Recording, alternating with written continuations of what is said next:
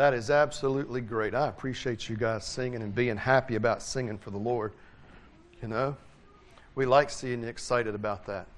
So this morning, I want to ask you something that you probably are doing, but you don't even know that you're doing it. But as you get older, you're going to realize this is going to happen to you. Has anybody in here ever been on a mission to do something? What have you been on a mission to do? That's a good mission. You've been on a mission to clean your room. That's exactly what I'm talking about. Just like getting ready for church this morning. You were able to get up and you had to have breakfast. You had to brush your teeth. You had to put your clothes on. You had to put your shoes on. So you're on a mission to do something. It means that you have these things that you need to accomplish in order to accomplish the big thing. And you'll realize, listen, as you get older, and you get to be one of the old people like you see sitting out here, we are bad to get on mission to do something. Has anybody here ever been on a mission to do something? You can say, I had to get this done and this done and this done. Listen, it's easy to do. And sometimes when we get on mission to do things for ourselves, let's just say whether it's cleaning our room or whether it's going to work and we want to do something as far as work goes, or maybe it's just as you get older and you're saying, okay, I've got homework to do and I've got to do that homework so that I can pass this class, so I can go to the next one, so I can go to school, so I can get an education, so I can get a job and make money and be able to make money and buy things. Like, you don't even think about that yet, but that's your mission that you get to going on. How many people have found yourself in the middle of that mission? Anybody out here? And you get... Some of them are not alive. Some of them are not doing anything, right? You're just complacent. Does everybody's hand work out here? Everybody? All right. Anybody on that mission? The kids are watching. Thank you. Appreciate that. Listen, these are your examples you're looking to out here. They're on mission. Listen, I get on mission. Sometimes I look at my daily planner where I write all my stuff down and I think, I've got to do this by 8 o'clock and I've got to do this by 9 o'clock and I've got to do this. So you get on a mission. But do you know who you're supposed to be on mission to? Anybody know who you're supposed to be on mission to? You're supposed to be on mission to God. Now you see, there's nothing wrong with having all these other missions, but God wants us to be on mission to Him. He wants us to be doing things for Him. And while we're on mission for Him, yes, we do other things, but to be on mission for God means that you're continually doing something that He wants you to do. Now, what are some things that God wants you to do? Anybody? All right, Macy? He wants you to what? He does want you to be healthy. What else? Mackenzie? He wants you to pray. What else, Michaela? Obey. He wants you to obey Him. How would you know what to obey? Tells you in the Bible, so you need to do what? Read your Bible. Where else are you going to learn what God wants you to do? What would you need to do to be on mission for Him? What would you need to do? Exactly. Pray and read the Bible. And Max? Yeah. What else? Yeah? Children obey your parents and the Lord, for this is right. Exactly. And y'all have got the obey thing down, right? So He does want you to obey Him, but He wants you to worship Him. He wants you to do things for Him. He wants you to come to church. He wants you to come to Sunday school. He wants you to sing like you did this morning. And as a matter of fact, He doesn't want you to stop that. He wants you to sing and sing praises to Him. Do you know how, you had the people from the choir that came up, when the service started, and we had maybe 15 people that came up that were singing praise to Him? That's being on mission for Him. They're using their voice to sing. Only thing is, sometimes we forget about that mission. We have other missions that we have in our life, and it's going to happen. These people out here will tell you, has anybody here ever been so caught up in your mission that you didn't do God's mission? Anybody? Raise your hand so they can see. Look how many of them, you see? So this can happen to you when you get older. What you need to focus on is being committed to whose mission? Your own mission or God's mission? God's mission. His mission is for you to be able to not just learn about Him, but go out and tell other people about Him. You're supposed to represent Him as you go to school, as you play on your team, as you go to church. You're always on a mission for God. Always. And He'll give you things to do, but the difference about God's mission is He'll always let you accomplish that mission. All right? So let's pray. Lord, I love You, I praise You, and I thank You, Lord, today for just these children who are so open and receptive to Your Word. I thank You, God, that You use them to minister to us. Thank You, Lord, for letting them not have the inhibitions, letting them be free to praise You.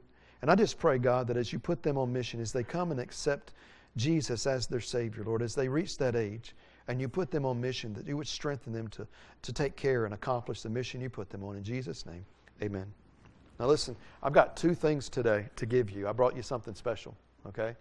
Yes, I did go to Nicaragua. I went on a mission trip, but I didn't bring you candy from Nicaragua because our candy is better than their candy, so I wasn't going to bring you something like that. But I know that one of your favorite things is candy, right? So I happened to be, Friday evening, I went by a store that had what I think is one of the best candies you could ever eat. No, this candy, you get it up at a place called the Mass General Store. It's up in Boone.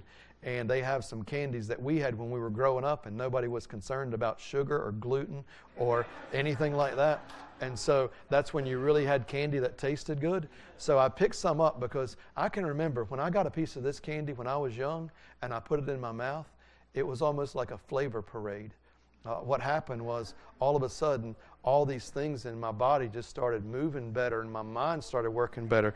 And these old people will probably recognize this candy. Has anybody ever seen this piece of candy? All right, breathe, breathe, breathe. I heard all the gasp right there. Any adult ever seen this piece of candy and enjoyed that piece of candy? Huh? Huh? This is one of those things. The guy that created this should have a day in the year. Because what happens? Let me see adults again that love this thing right here. Let me see. All right.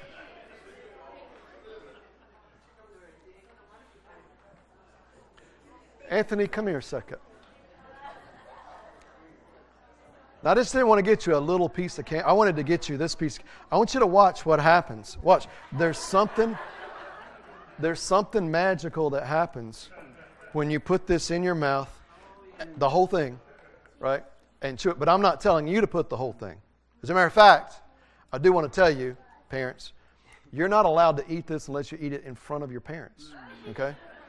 All right, so you can't eat it don't sneak off and eat it by yourself because you want to make sure somebody is with you. Anthony. Now just watch Anthony as he eats this piece of candy. These are my favorite, absolute favorites. Miss Kelly right now is saying, why didn't he call me? Just eat it. Just eat it, Anthony. Just eat it. I want him to see.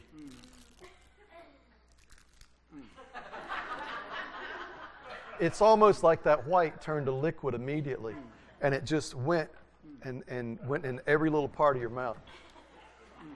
Does that make you want to raise your hand? Hey. And that's what I've got you guys, okay? So, anybody excited about that? Sugar, sugar, sugar, sugar, right? All right. So I'm going to give you one of those and one pack of gummies. Now, you can't eat either one of them in church. You know that, right? Especially this. If you eat this in church, what I hear is that all your teeth will fall out at one time. It's hard enough to grow them, right? You're just now getting them. You don't want them all.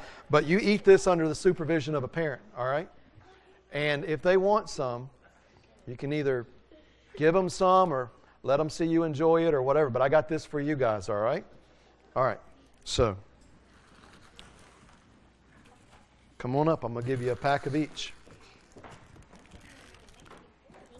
You're welcome.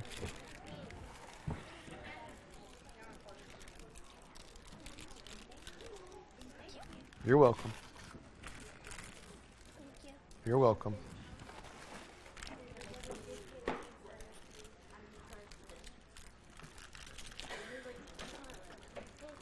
You're welcome. You're welcome. Can I have some for my friend?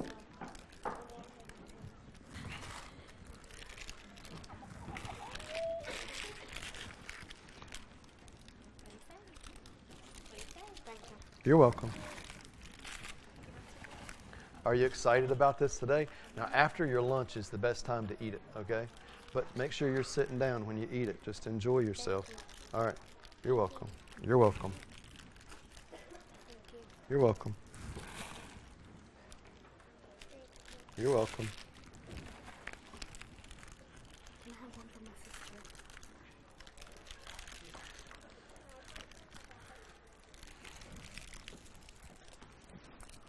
Here you go. Thank you. You're welcome. Thank you. You're welcome. Thank you. You're welcome. I'm gonna need two for my sister. Okay. But I don't have.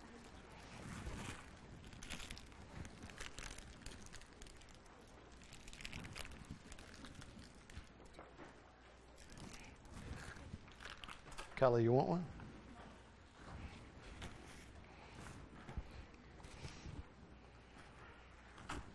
There's 4 left.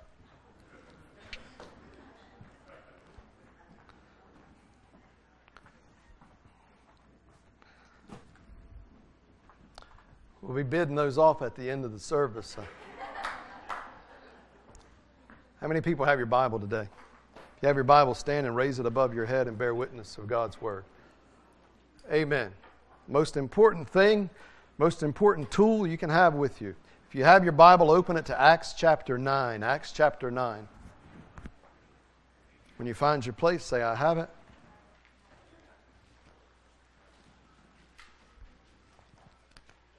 Acts chapter 9.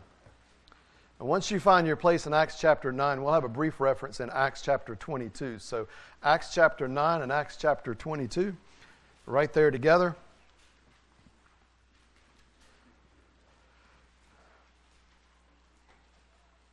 This past week, I was on a mission trip to Nicaragua. Returned from there and realized I'm back at home. Things are different. But while I was there, I feel like the Lord spoke to me in a lot of different ways, and I think He helped me more than I was able to help anybody there. That's what happens when you go on mission. You get on a mission and you realize if you're doing it for the purpose that the Lord has you doing it for, as much as you think you want to help somebody else, you're actually helped. So I was able to get a new perspective on a lot of things in my life. I was able to think past the surface on a lot of things, and I think sometimes we don't think past the surface. And the one thing that I can tell you is that when you have a missionary that is serving somewhere, and that missionary is serving the way they're supposed to be serving, that missionary is a busy person. That missionary has something planned every day that they're going to do, and they have a reason and a purpose. And I can tell you that the predominant thought that was in my mind after the first day that I was there, and of course I was the person that was always asking, okay, what about tomorrow? What are we going to do tomorrow? What are we going to do this evening? Because I'm that person that is used to saying, okay, this is 9 o'clock, this is 10 o'clock, this is 11 o'clock, by 1 o'clock I need to get this done. Anybody in here like that? And I realized every day that I'm at home, it's like I'm on a mission. Have you ever had that phrase and you thought, okay, hey, I'm on a mission to do this today, or I'm on a mission to do that? Anybody ever have that? Are you that kind of people? And I realized in the same way, I was down there on a mission trip, but I was on a different mission. That mission was being told to me by Brother Donnie. And I do want to say that if you've ever wondered, are we supporting a missionary that we need to be supporting? The answer is absolutely, unequivocally yes. They are on a mission every day. The mission was determined whether we were going up to buy a bunch of rice and beans and divide them to give them to the poor, or whether they're walking through the villages to go into the houses to be able to witness to people, or whether we were standing in the park and giving out tracts, or whether we were preaching at another church, or we were preaching at a school, or we were sharing the gospel or leading people to the Lord. We saw over 100 people get saved. And no telling how many lives were rededicated to the Lord. And the church, man, the church, they were so thankful that we gave them the monetary funds to build this church, and a place where you had normally 40 people meeting under this outside shelter that had palm fronds on it, now had a church. And on the day that they were going to have the ordination service of the church, and they were going to have the opening service, on that day 200 people came out from the village. And there was no prompting them to praise the Lord, because they were praising the Lord. They were verbally praising the Lord. They didn't care if the person beside of them saw them verbally praising the Lord. They had something to praise the Lord about. They weren't thinking about what was on their mind as far as their 401k. They weren't thinking about which car they wanted to get. As a matter of fact, they walked through the mud to get there. They weren't thinking about where they were going to go eat afterwards. They weren't thinking about the different things they had in that day or the leisure that they were going to take part in. They came to worship. Why? Well, because they didn't have the things that we have. Well, so it wasn't a distraction. What they had that day was they had value. Why? Because they were going to go to a place and God thought they were valuable enough that He was going to meet with them that day. So they had value. Their value wasn't in everything that made them who they were. Their value was in that, hey, I may not have anything, but I'm a child of God. And so whereas I sat and Curry and Brian and we thought, man, it'd be nice to give them this or give them that. Why give that to them? Somebody's given it to me and I'm not happy. Nobody gave it to them and they are happy. Makes you think, doesn't it? And all my life I've been on a mission to get. And bear in mind, good missions.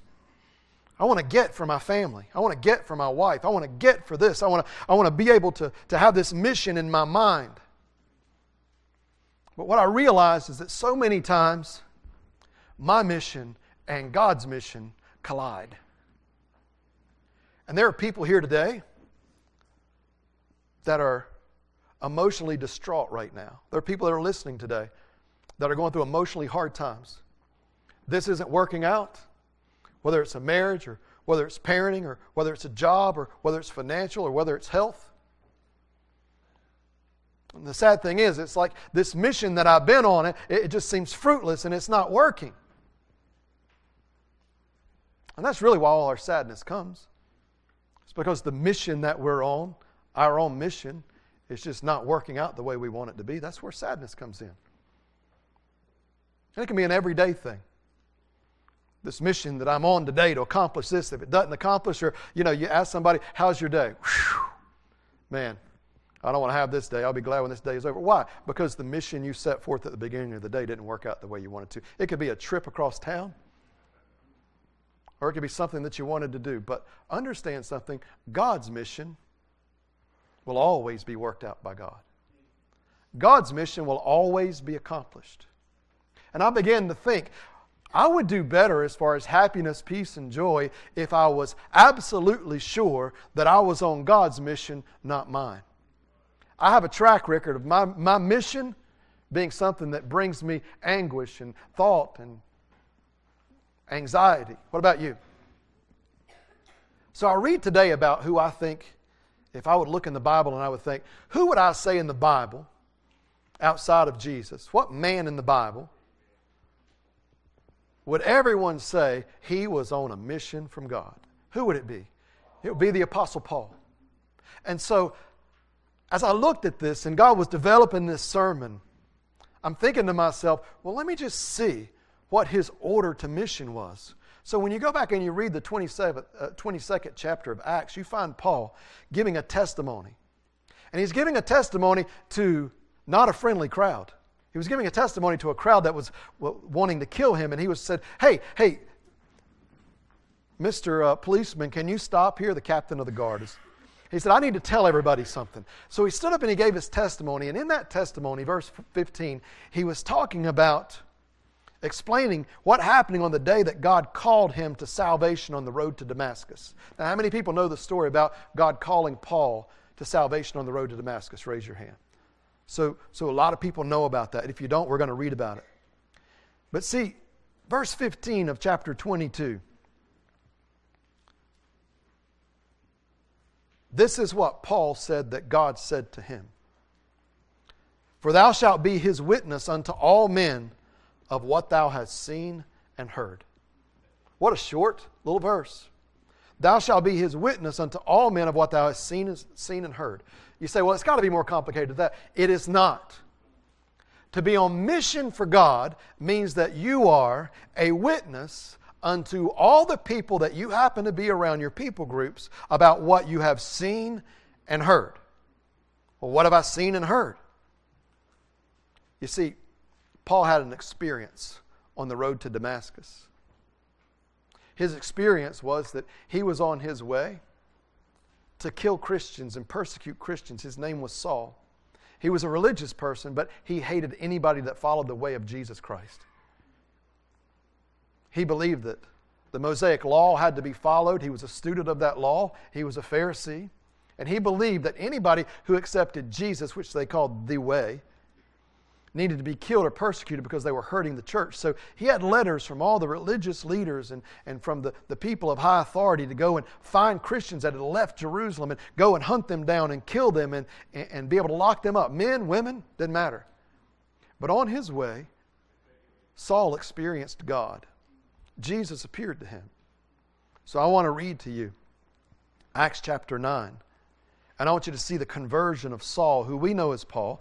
And notice here, the one thing I want you to pick out, we could preach for days on this, but we're not. The one thing I want you to notice here is that God had chosen Paul to be on a mission for him. Acts 9. And Saul, yet breathing out threatenings and slaughter against the disciples of the Lord, went unto the high priest. And he desired of him letters to Damascus, to the synagogues, that if he found any of this way, that's the way of Jesus, whether they were men or women, that he might bring them bound unto Jerusalem. And as he journeyed, he came near Damascus, and suddenly there shined round about him a light from heaven. And he fell to the earth, and he heard a voice saying unto him, Saul, Saul, why persecutest thou me? And he said, Who art thou, Lord? And the Lord said, I am Jesus, whom thou persecutest. It's hard for thee to kick against the pricks.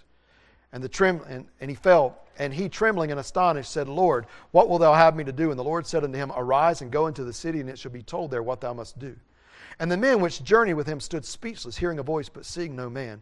And Saul arose from the earth, and when his eyes were opened, he saw no man, but they did lead him by the hand. And they brought him to Damascus, and he was there 3 days without sight, neither did he eat or drink. Now, this happened to Paul. He experienced Jesus on the road to Damascus. Jesus spoke to him in an audible voice. There was a light that shined. Paul was left blind. People had to lead him. He was stopped from all the things that he could do and all the things that could distract him, and he had to be focused on God. God, what can I do? What can I do? And God said, I've prepared a man. His name is Ananias. And Ananias is the one that we don't talk about a lot, but Ananias was a Christian man that God had spoken to and said, hey, listen, there's something that I'm working on way over here that I need you to go and work on. I need to send you on a mission, Ananias. We start thinking about Paul's mission, and we have to remember Ananias was sent on a mission inside of Paul's mission. Listen. And there was a certain disciple at Damascus named Ananias, and to him said the Lord in a vision, Ananias, and he said, Behold, I am here. And the Lord said unto him, Arise and go into the street which is called Straight, and inquire in the house of Judas for one called Saul of Tarsus, for behold, he prayeth, and hath seen a vision, a man named Ananias coming in and putting his hand on him that he might receive sight. Then Ananias answered and said, Lord, I have heard by many of this man how much evil he hath done to the saints at Jerusalem. And here he hath authority from the chief priest to bind all that call on thy name. God needed Ananias to be on mission so that Paul could begin his mission. So Ananias, when he heard about his mission, he did what we do. He said, oh yeah, I'm familiar, God, with this man named Saul. He's the one that has authority to kill people like me. He's the one that's been going and throwing people in jail and binding them. He's the one that is persecuting everybody that believes like me. I know that he has authority. You want me to go to him? You're saying you want me to go to him? That is the mission? It's almost like Ananias was trying to remind God about these things as if God didn't know. You say, how could Ananias do that? How can we do it all the time? God tells us what we need to do on our mission, and then we remind God the obstacles that we can't get over. When God says go and witness to someone, and we say, well, you don't understand, I can't do that at my work, or that person he'll refuse me, or she'll refuse me, or they're going to think I'm going about it a different way, God. When God leads us to do something, we remind God, hey, there's a better way, God. Don't we? Oh, we're not just going to talk about Paul's mission today. We're going to talk about us. You realize that every one of us that have accepted the Lord Jesus Christ are on a mission? I want you to read what God said back to Ananias. He described Paul's mission. And this verse stands out to me It basically dictates what every child of God, everyone who's accepted the Lord Jesus Christ, this is your mission. Are you ready? Are you ready to receive your mission? Listen. But the Lord said unto him, Go thy way. Let me translate that. Get to getting. Why are you still standing here? Why are you giving me excuses? Why are you saying this won't work? All that right here. Go thy way. Go. Quit telling me why it can't work. For he's going to speak about Paul, is a chosen vessel unto me. If he's a chosen vessel unto God, who does that mean chose Paul? God. He is a chosen vessel unto me to do what? Here's the simple mission that Paul was on. You say, well, Paul had a many-faceted mission. I mean, he went all the way from, we read the book of Romans and Corinthians and Galatians and Ephesians and Philippians and Thessalonians and 1st and 2nd Timothy. And we see all these things and we see, okay, Paul was on a mission that you could state in one sentence? Yes, listen, this is how easy it is. He's a chosen vessel unto me. Why? To bear my name before the Gentiles, kings, and children of Israel. That was his simple mission. What do you mean? To bear his name. Well, I heard about when Paul was in prison and the prison doors flew open and the jailer got saved. Yes, what was he doing? Bearing his name. I heard about when Paul went to the church at Ephesus and people were saved and the church came and they gained strength. Yes, those were the Gentiles. What did Paul do? He went bearing Jesus' name. I heard about when Paul stood in front of those Jewish people and he shared that there's a new way. What was he doing? He was bearing his name. Or what about when Paul stood in front of King Festus? He was bearing his name to kings. God knew already that Paul was going to stand in front of Gentiles, kings, and Jews. And do what? Is it complicated? No. He was going to bear his name. What does that mean? He was going to represent him in what he did and what he said on his mission. To bear my name before Gentiles, kings, and the children of Israel. This amazing God that we serve already knew that He would send Paul to represent Him to all these groups. God said, He's a chosen vessel to me to bear my name. We may say, well, Paul or Saul, and I may refer to him as Paul or Saul. Please, if I refer to him in the wrong context at the wrong time, don't get your mind stuck on that, okay? I'm just going to say Paul or Saul. His name changed to Paul. He was unique in the fact that God chose him to bear His name. We think about Paul. Paul was really unique in that. No, Paul was not unique in that. Because you are all chosen. I am chosen to bear His name. Paul is unique in the way he carried out his mission.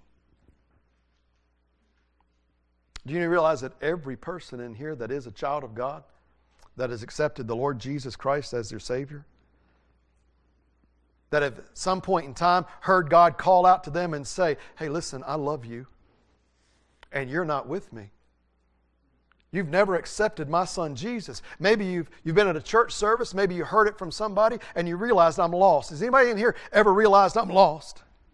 I hope so, because nobody can raise your hand and say I'm saved unless you realize I'm lost.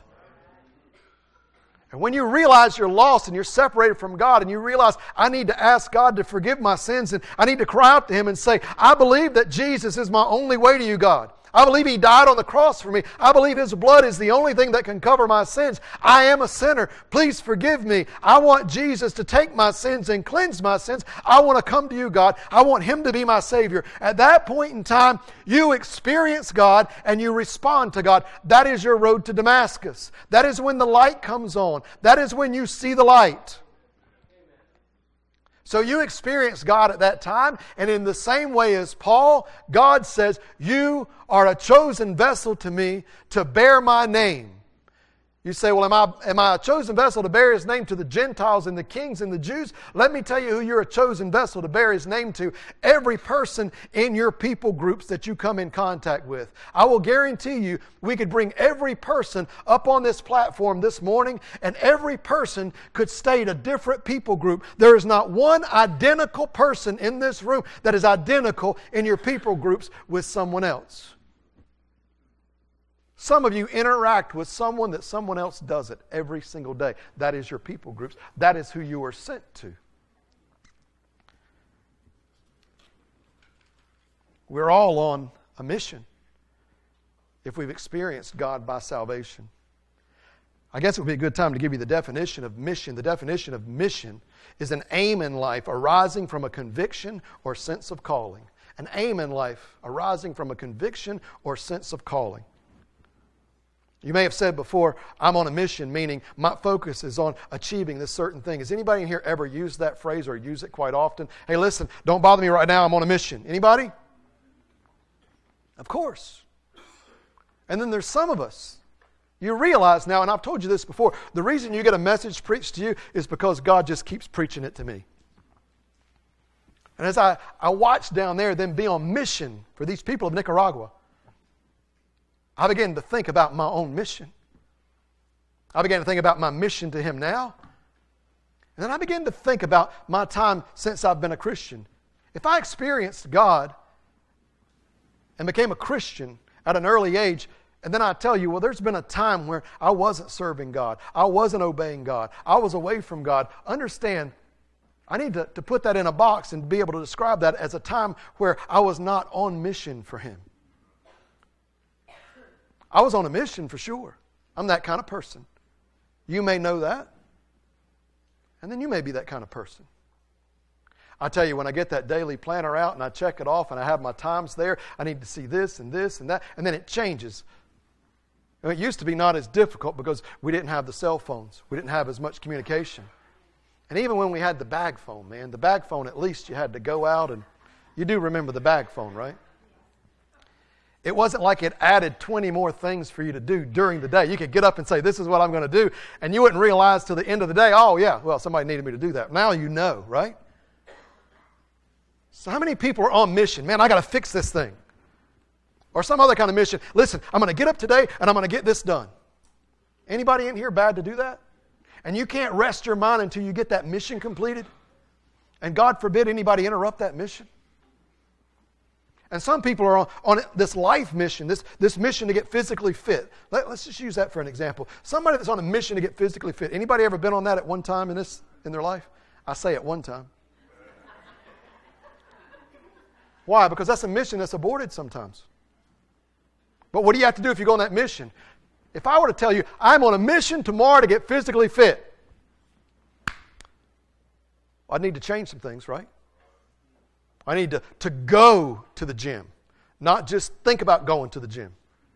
I would need to eat healthy, not just say, today's my last day, I'm going to eat like this, and tomorrow, right? I would actually have to do something, right? To be on mission, I would have to do something. What about the person that's on a mission for a higher education? They spend years and years on this mission. It starts in elementary school. And they do all their work to get to the next class so that they can get to that class and make the grades and get to the next class and get to middle school and then get to high school and then get to the college. Why are they doing that? They're on a mission to get that education so that education can take them to a certain place, so that education can reward them with this, that can get them a job. And at the end of that job, they're supposed to go out and be able to get this job that provides them this adequate financial security. And so the mission goes from the time they're little, and we even teach that as parents, right? Hey, this is why you need to do this. And we put our kids on mission, don't we? We put them on education mission, put them on success mission, put them on financial security mission. We do that, right? I'm not preaching against that. Before you get mad at me, I know when the neck goes back like this, and it's like, I want my kids to succeed. Okay, me too. I think you should teach your kids things like that. Maybe we're on a mission right now to get a better job so that we can have more secure things. So we're on a mission to look for opportunities. That's what we're putting ourselves in. Or maybe our mission is just to be more financially secure, so we go out and we work harder. We work more. We implement a plan that'll help us make more and invest money into things that we think will make us more. And it's our mission. At the end of the day, or the end of the month, we look back and we see, okay, I've accomplished this. At the end of the year, we look back and say, okay, I accomplished it. We grade our mission, don't we? Or maybe we're on a mission to find someone that we can have a relationship with. I know a lot of people are on this mission. A lot of young people, they are on this mission. if they're not married, they're on a mission to be a part of a friend group. They're on a mission to be a part of a relationship with either a young man or young woman that they can say, okay, I'm in a relationship, and they hope that grows to marriage, a husband or wife. So they're on a mission for that. That means that what they're doing, you say, they aren't really on missions. Then why do they get up and prepare themselves with makeup or wash themselves or put that cologne on that smells like that or want to fix their hair a certain way? Why do they do that then? For them? No. You're on a mission to be accepted by somebody, right? We're all on some sort of mission. And then there's the mini missions. The mini missions. Our everyday tasks that we need to complete. They're not these big year-long missions that we have. They're the mini missions. You know, I've got to get up in today's society.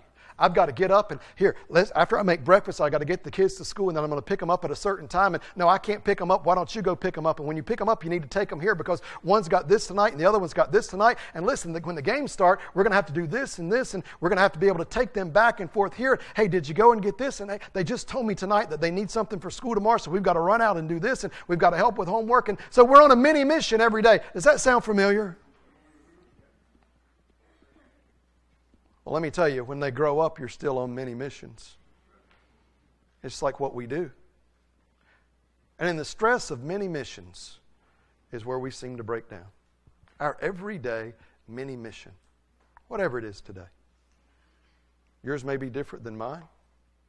Right now, you said in your mind before you came in here, we're going to come to church today. We should get out about this time.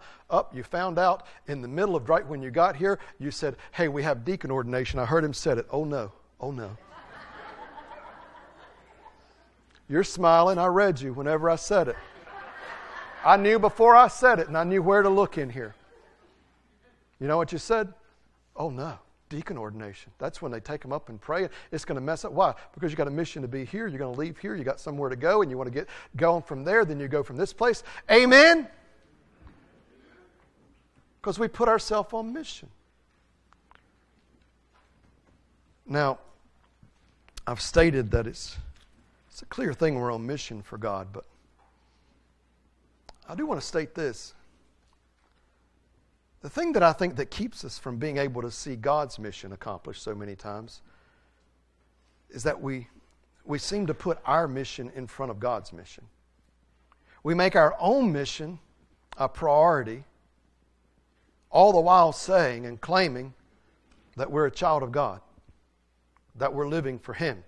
Like to live for God, to say, I'm living for God, that means you're on His mission. Now, I could more honestly say, I'm living for Mike.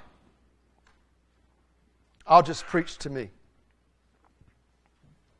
But if I'm on God's mission, I need to be living for God, right? If we're truly living for God, then we're on a mission for Him. There's nothing wrong with us being on a mission for these other things. So don't leave here today. If you leave here today and you say, and this is a defense mechanism, so I'll go ahead and warn you, this is what the devil will use on you. Yeah, he's saying that I can't go about my everyday business. I mean, I got to work. Maybe he's already said it to you. I got to work. I got to do all those responsibilities that will come with parents. I got to do all these things. So yes, that is my mission. I've got to do it. I agree. You do have to do it. Here's what I want you to understand. There's nothing wrong with a mission to be a parent that provides for their children, or a child that takes care of their parent, or a person who wants to find a wife or husband, or a person who wants to earn more income or get more education or be more financially secure. But when that mission is put before God's mission, then you are on a mission for yourself, not God. At best, we just try to work His mission into our mission. When you start changing your mission for God and what you know He would have you to do to make sure your mission works, you are working your mission, not His. I know. I was on mission for Mike for years, and at any given day, I can slip back into that mindset. I'm not preaching to you as one that is over you, who is immune to this. I'm preaching to you as a human being, a child of God, that the devil tempts in every way for me to slip back into my many missions every day. It's easy for us to get distracted by our own mission or mini mission For example, think about that parent today, that Christian parent that's on a mission to provide for their children, which is absolutely what they should do. They get so caught up in their own mission to give their children what they need or want that they become either too busy or too unfocused to realize that the thing that they need the most is to be in a relationship with Jesus Christ. The children are given everything that you could ever imagine that good parents would give, but it's not anything any different than non-Christian parents would give. If it's not anything any different than non-Christian parents would give, then are they on a mission for God? Here's the answer. Think about it. No. They're on a mission to be able to give their child something. Is that right? Yes. But do you realize in our own mission, if it comes before the mission of God, if you start putting that mission and saying, I want to give them this and I want to do this for them and I want to make sure they experience this, but you're not putting them in front of God to hear the Word of God, to sing praises to God, to learn what God has for them, to let them be involved in children or youth. If you're not doing that, but you're pressing forth those things that you should press forth, it's like, here's how you be a responsible adult. Here's things that you need to enjoy in life. Here's how to be financially secure. You need to do that, but they all need to be wrapped around your mission to God. If you teach them those things without their mission to God, they'll be like every other person that doesn't have God. They will grow up and be on their own mission, not God's mission. They will realize, and here's the travesty, even our generation today are guilty of this. We raise a younger generation, we do so much for them that they realize our mission is them. So they grow up incapable of doing their own mission, even for themselves, not even in a spiritual way. You ask the employers of today, you ask the ones that are hiring people today, and they will be able to tell you the generations that they see, the younger generations that are coming up, they don't have that go-get-it attitude. They don't have that, hey, I'm on mission to do this, and this is what I'm going to do, and this is what I'm going to do. Why? Because somebody has done the mission for them. If I've got somebody that's on mission for me all the time, I might take a break. But if I know I'm on my mission, and I have to stay on it, then I'm going to work as hard as I can. This is not about your mission at work or your mission for a family. This is about your mission to God. You see, we get so caught up in our own mission. Even as parents, if these parents are prioritizing God's mission, then they would be simple by definition, bearing His name. Bearing His name. Sounds so simple, doesn't it? There'd be family prayer in the home. The parents would see, or the kids would see their parents going on mission to church. They would know this is what we're going to do. They would see them involved. If they know that they're supposed to sing praises to God, you'd see more than 15 people in a choir of a church of 400. Simple mission. Mission. That's doing something for God, something that you know that He would want you to do. They would see the praise of God in the home. The mission of the home would always be talked about.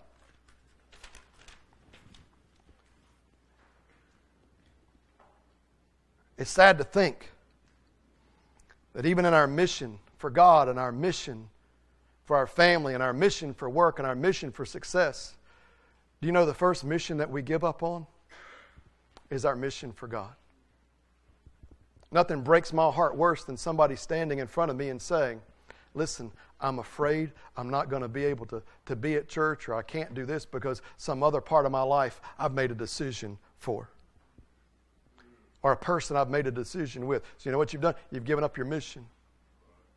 You say, well, there's no way that I can do that. And listen, you don't understand what we've had. And I love it when parents of two stand in front of me and say, you don't understand how it is. I'm old, but I had 4. I know how it is. I failed at it. But then I saw what the more important thing, the mission that works, is to put my family on mission. The mission of God.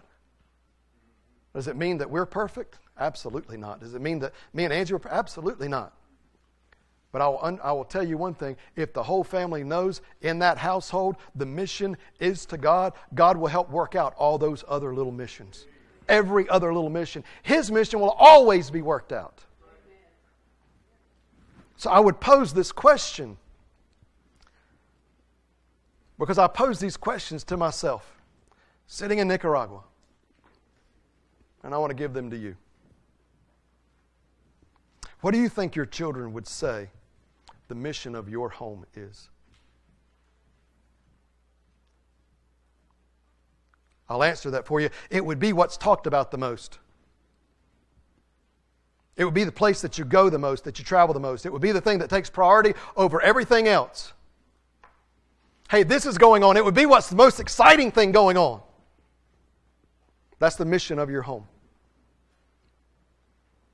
It would be the thing that you always, without fail, give attention to. That's the mission of your home. And think about the people that we're around on an everyday basis. Do you think they would describe us as someone who is on a mission for God, or as someone who's on a mission for ourselves? How would they describe us? I began to think, how would somebody describe me? You say, oh, you're a preacher, you're this or that. There were times in my life when I will guarantee you that 100 out of 100 people would have said, you're on a mission for yourself. And I was a child of God at the time. There are people that God puts in your everyday life that are not just coincidental. I've told you before, I'm a firm believer that God orchestrates things. We've already seen Him orchestrate Paul and Ananias, right? Do you realize my junior year, there was a boy that moved to our high school. His dad happened to get a job in town, and they were from up north, so people from up north stood out, Anthony. They talked wrong, right? So he said, my dad got transferred down here, and just because his dad got transferred down here, they met with a realtor, and the realtor put him in our school district. And so because they were in our school district, he went to my school. His locker was put right above mine, so I saw him every single day. So as a child of God, God was orchestrating. You say, He did all that? Don't give yourself so much credit. I'm not. I'm just saying God works that way. He puts the people around the people. Why? Because it was my job to bear the name of Jesus to that young man. And now's the time when I sit and tell you, so one day at his locker, I shared the love of God with him. And he accepted the Lord Jesus Christ as his Savior. But I can't say that because I didn't bear the name of God to him. At the time, I was way too cool to do that. I did not want anyone knowing that I was going to take that kind of stand. I was on a mission for God, just like you are when you accept the Lord.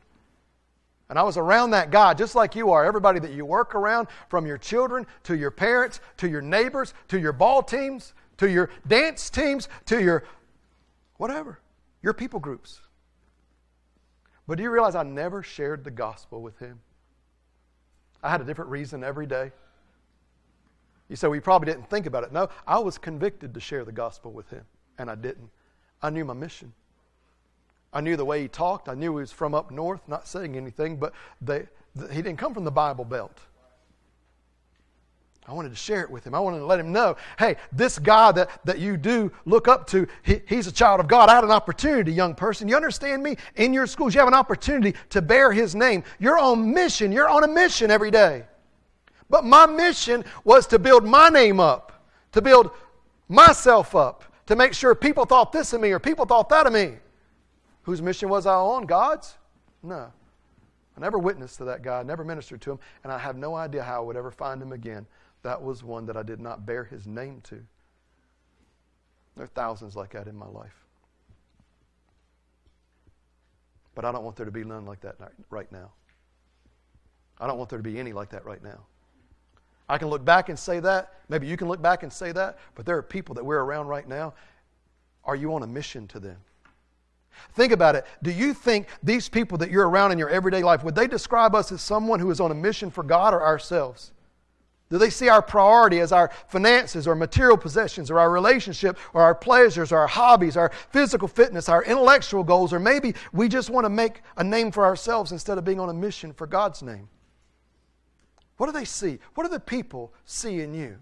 Did they see you on a mission for Him or on a mission for yourself? Remember Paul's mission?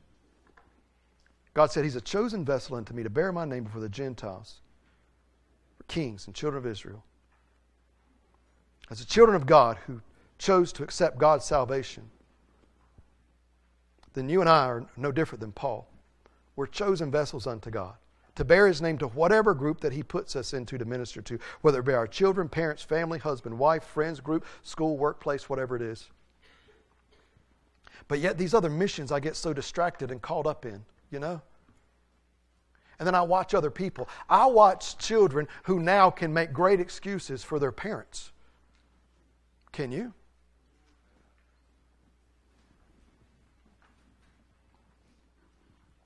And it makes sense because that's the family mission. And then at the same time I look back and I think, I remember praying that all these different things that I wanted would work out. And I still do, don't you? Anybody in here pray for God to do something, make something work out for you? Anybody in here? Then what do you pray about? What do you pray? If you don't pray about it, anybody do that? Yeah. We want it to work out. So I got to thinking, if my mission is not His mission, and I'm praying for it, and I'm pouring my heart out, God, please make this work and make this work. But I can't even work my mission into His mission even as good as I can justify something.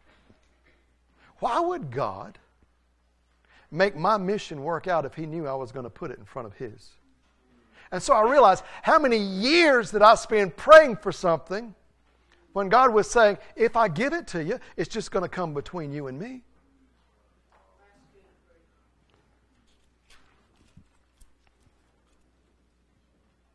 I look at Jesus, and I know as a child of God, I'm supposed to replicate Jesus' life. And I've talked about Paul, but I want to close by telling you, if you're a child of God and you've accepted the Lord Jesus Christ as your Savior, you've experienced God. It wasn't on the road to Damascus, but it may have been in here. It may have been in your car listening to the radio. Whenever it was that you've experienced God, you accepted His call to salvation. And you were put on mission. When that happens, the indwelling of God happens. Jesus Christ in the form of the Holy Spirit comes inside of you. So that means that we should act like Jesus. Do you realize that Jesus, if there's one thing you can say about Him, Jesus was on mission? He was on mission. From the time God sent Him from heaven to Bethlehem, and when He was 12 years old, I don't know if you remember this or somewhere around that age in Luke chapter 2 verse 49 when it begins to talk about His adolescent years and they lost Him in Jerusalem and His parents came to Him. You know what He said? You've been looking for me? Didn't you know I must be about my Father's business? You know what He was saying? Hey, you realize I'm on mission here. Remember the angel? Remember Gabriel? Don't forget, I'm on His mission. How many of us could say, listen, if you want to find me, you'll find me on His mission? But I began to think back. My worry, my stress, my anxiety, my sadness, my discouragement, my depression. Hope it's hitting somebody. All those times came from me not achieving my mission. But every mission that I've been on for God, every mission, God said that He is faithful. He is faithful. Now, during those times, the first mission that I want to give up on is God's mission. I just can't do this anymore. This thing is happening in my life, and this thing is happening in my life, so I just can't do this anymore. Why give up on God's mission? Why not give up on your own mission and enjoy the peace that comes from being in the will of God? He chose you for His mission. You just got to put all these other ones in there with Him. You say, well, that's not easy. Right, that's why it's called mission. Mission work's not supposed to be easy. There's supposed to be a sacrifice. There's supposed to be a suffering. And the devil will come to us and he will tell us, you can't do that. You can't sing anymore. You can't serve anymore.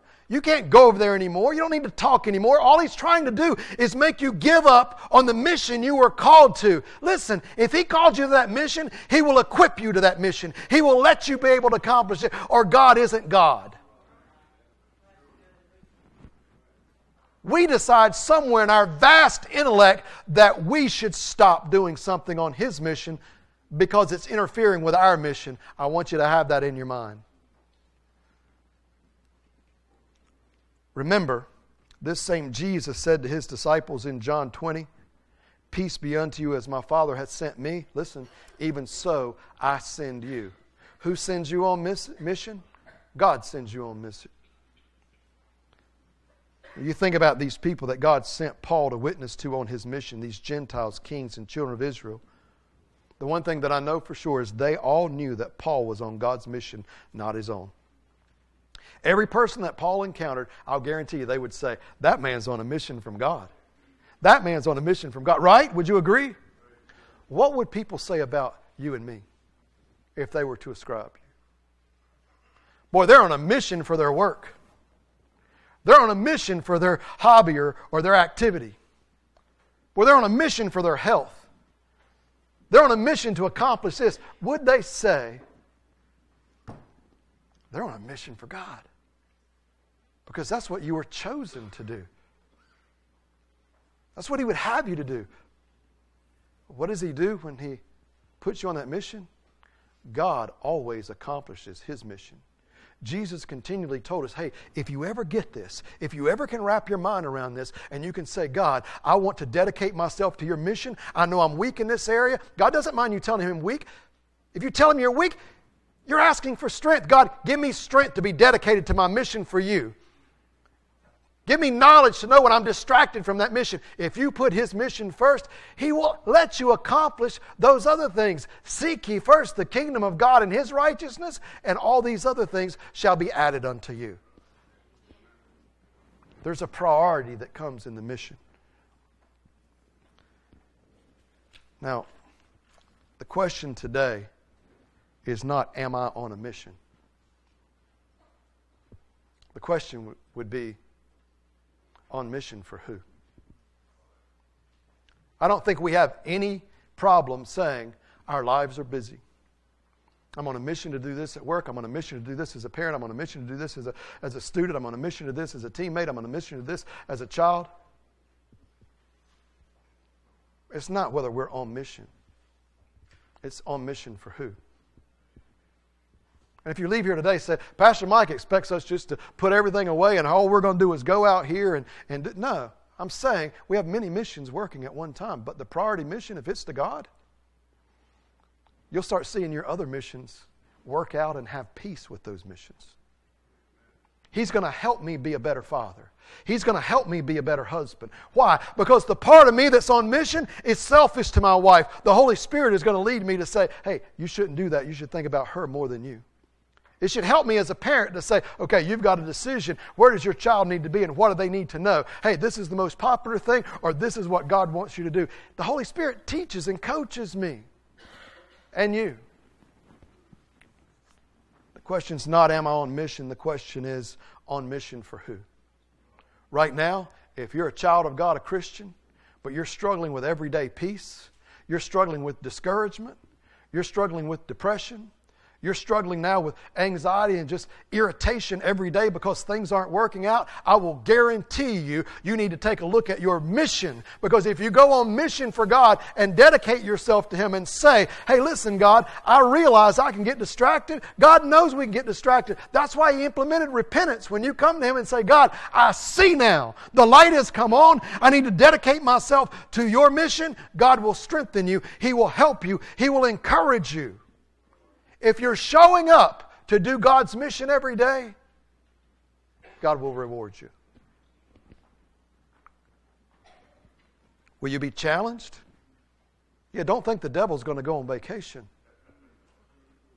The devil's always going to be there to say, stop that. You don't have time for that. I'm here to say, don't stop your main mission to do other missions. Don't prioritize the other missions and box your main mission out. Are you a child of God? Did God choose you? Are you a chosen vessel unto Him? Then are you bearing His name the way you need to bear His name? Would your family know that you're on mission for Him above all other things? Would the people around you know that you're on mission for Him above all other things? If you're here today and you've never accepted the Lord Jesus Christ as your Savior, and you fail to, you will die on mission for yourself. And the wages of sin is death, meaning eternal death. That means eternal death in hell.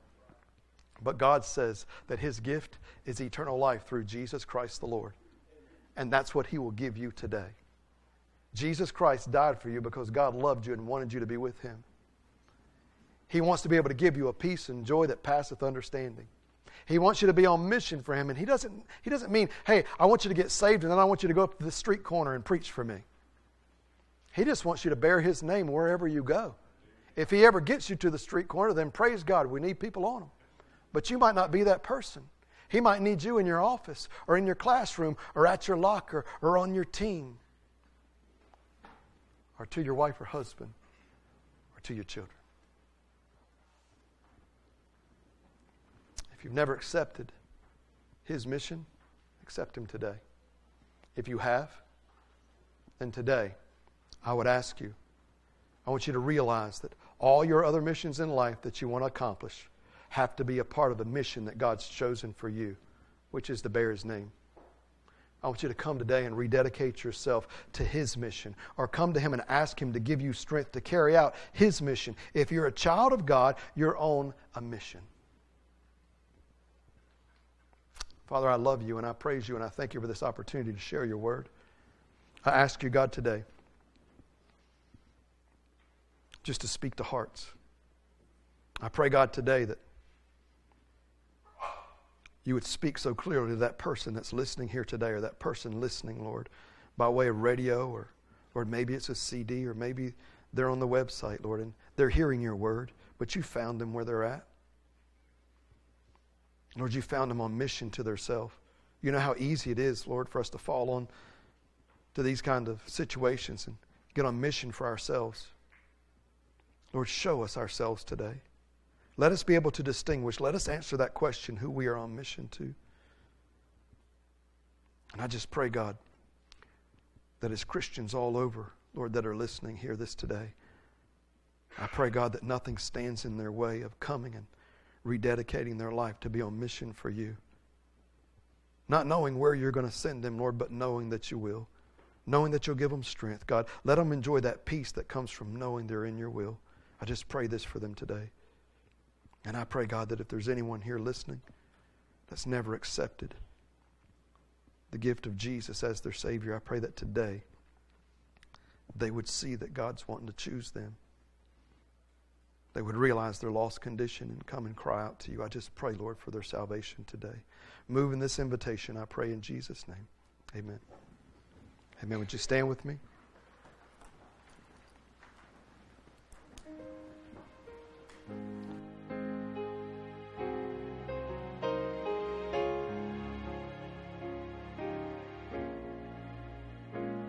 $129.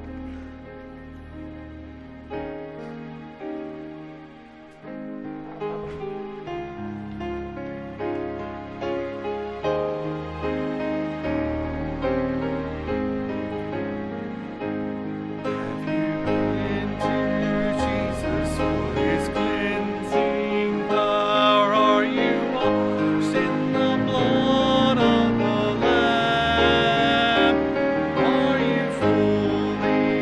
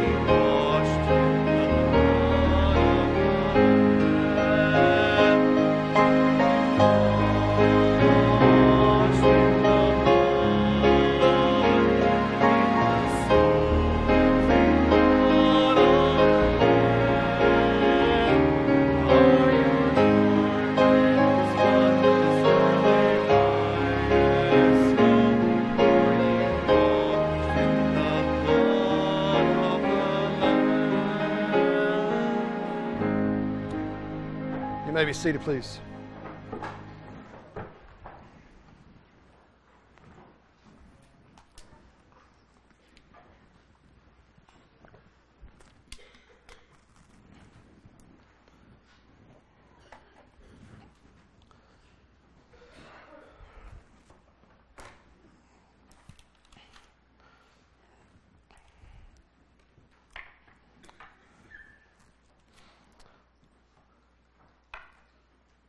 We have been blessed for the past 3 years to have deacons that have served so faithfully.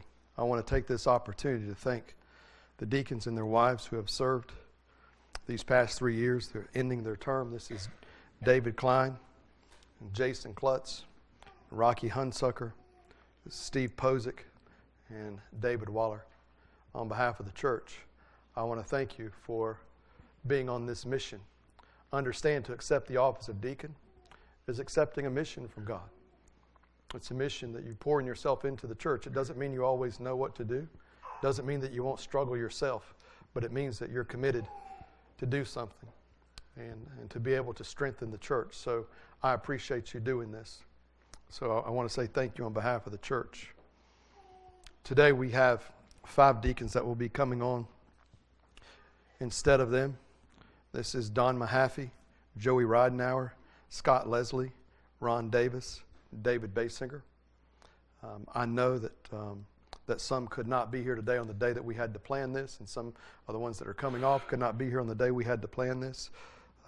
But for those that are here, I would like to ask the deacons, those deacons coming on, and their wives to please join me down front.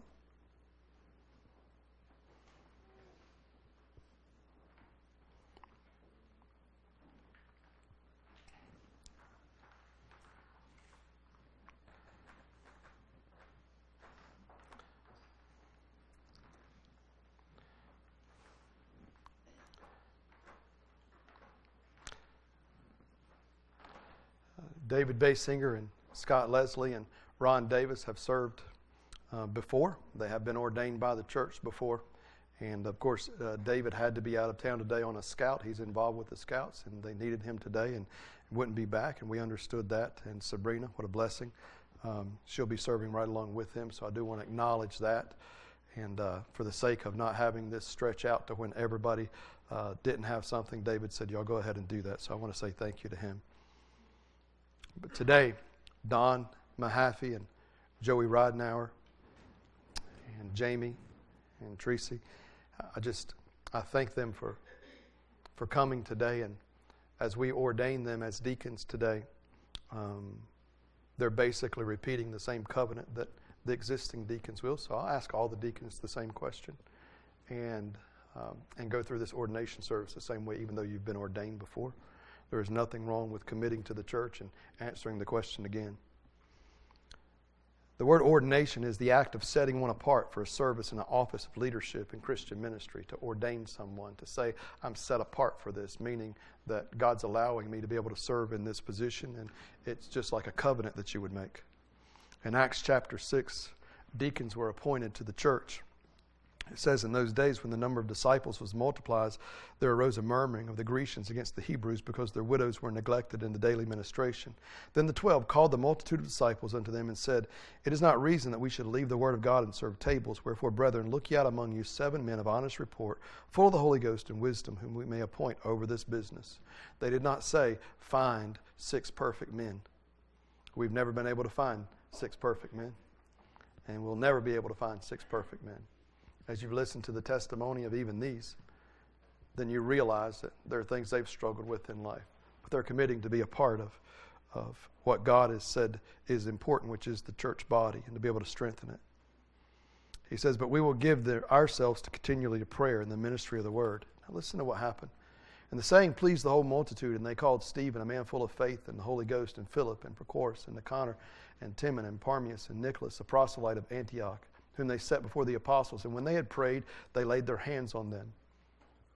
Now listen to the result. And the word of God increased, and the number of disciples multiplied in Jerusalem greatly, and a great company of priests were obedient to the faith. The role of the deacon is to be able to minister, to be the hands and feet of the pastors, to be able to help in ministering to the flock. to be able to strengthen and help take care of things and be the spiritual leaders. So today, along with these, I would like for all the deacons who are serving at this time, even those who just finished serving, would you please stand at this time? And I'd like their wives to stand with them. The reason I'm doing this is so that you will see that there's a covenant that's been made. It doesn't mean that every day is going to be easy. It doesn't even mean that they'll be able to do what they need to do all the time. It's just that they've made a covenant to God to be able to take this role on. The devil is going to challenge them. So please be praying for them. The devil wants them to be able to give up on their mission. The devil wants them not to be able to do their mission. And sometimes they have to just develop a way to do their mission that best helps the church. People are difficult. Even the people they minister to, the sheep, are difficult. Some people want to be called. Some people don't want to be called. Some people want to be visited. Some people don't want to be visited. Some people you can say this. Some people you can't. So everybody has to develop their own way to minister. And I praise God for these men. We're doing it biblically. I praise God for their wives, because sometimes the wife can minister in a way that the man can't. And so I just praise God for them. And I want to say thank you to them. You may be seated. To the deacons that stand before me and their wives, you've answered the call and the opportunity to serve in this office of deacon in the church body. Along with that call, you're not asked to be perfect, but you are asked to be faithful. You're asked to be faithful to God. You're asked to continually try to be in the will of God. I told you when I spoke to you that the most important things are that you love the Lord, you love this church, and that you love me. And I wasn't trying to be cute by saying that. I'm saying we're working with each other. You're working with Pastor Blake. You need to be able to love him. You need to be able to go out and minister. It's a humbling thing whenever you think about where God brought you from. So today, I value you and I value your wives. Your wives will be able to reach and touch people. They're a person of support. There are things when I talk to you and share with you that your wife will go alongside with you. She's a valuable, valuable person in your life. So my prayers for both of you together. I offer my thanks, but my prayers for both of you together. You've answered the call and opportunity to serve in this office of deacon in this church body. The church has prayed and elected you as deacons in this church body of Christ. What I would ask you today is, do you promise to this body of Christ and to God to serve in this role continually, strengthening yourself spiritually with faithfulness to God and this whole church body, looking to God always for your direction? Do you promise to do this? Don, Tracy, do you promise to do this? Joey, Jamie, do you promise to do this? Ron, Scotty, do you promise to do this? Scott, Debbie, do you promise to do this? Amen. And we're grateful. The church is grateful. And the blessings that God would have, I pray His blessings on you. I pray that He gives you wisdom, He gives you strength, and He gives you patience to be able to uphold what He's asked you to do. He didn't ask you to come into this perfect. And there's going to be times that you're going to be challenged. So I would like to pray for you. And then after I pray for you, the Bible says that they came and they laid hands on them and prayed for them. After I pray for you and we have you sit up here, then I would ask any deacon or ordained minister now that wanted to come by and pray for them to come by and pray, realizing the sensitivity, knowing this is a reverent time of our service, realizing that some are here that this is new to them. I'd ask you to be appreciative of the time that you have. We're not asking you to stop by and pray a dissertation over them. We're asking you to stop and just ask God to anoint them. Ask God to be able to strengthen them. And ask God to be able to let them be fulfilled in this church, and so that they can minister to others. So, as a church body, I want to pray on behalf of our church body. Father God, I love you, I praise you, and I thank you for this time that we get to have these stand in front of us. I thank you, Lord, for sending these men and their wives to us. I pray, God, on behalf of the church, that you would use each man to strengthen. Use each man, Lord, to educate. Use each man to show compassion and patience. Use each man to minister. And Lord, not just the men. Their wives are so valuable. I pray, God, that you would use their wives as mighty women of God who can always represent you. And Lord, more than anything, that they would be on mission for you. And they would be on a mission, Lord, to strengthen everyone's relationship here at Nazareth Community Church and our church to the community. That we would lead others to you and that this body would become stronger and grow, Lord, not just in knowledge, but grow in favor towards you. I pray this in Jesus' name. Amen. Amen. I'd ask you at this time, there's going to be some chairs that are provided for you, and I'll ask you to be seated instead of kneeling. So if a couple of the other deacons can come, we'll set out 8 chairs right down here, and then we'll start a line that's coming up this row right over here. If you'd like to start a line of who wants to come by and pray over them, we'll come by and pray over them. At the conclusion of this, I'll close the service, and we'll have our benediction.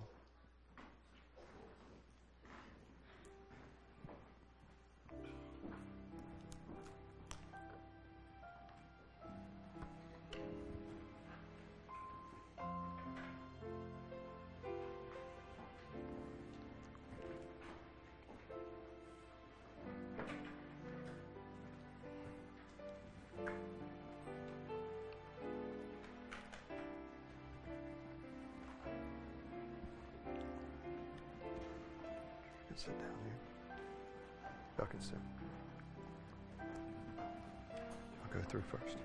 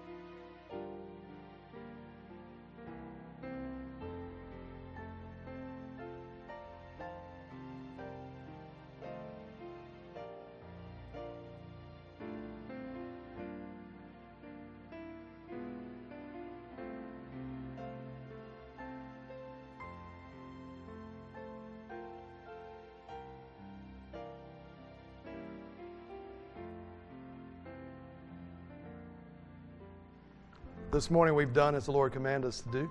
We followed His word for our roadmap and our blueprint. Today, realize I appreciate your patience in being able to stay in here, to be able to go through this service. I know it was extended. We made provisions to maybe make it shorter and this and that, and so we just follow in the Lord's plan and His mission. Realize, though, the importance of this. These deacons and their wives, when they're assigned families, and if it's your family, the one commitment that they're committing to, above all, is to make sure that every single day they pray by name for you and your family. Every deacon family they have, your child is getting prayed for, you're getting prayed for, your marriage is getting prayed for. So understand, that's a big deal. We need to make sure that our prayers are over these men and their wives. So I thank you for being patient today. I won't keep you any longer. I do invite you to come back this evening. We'll be having a service tonight at 6 o'clock. Looking forward to that.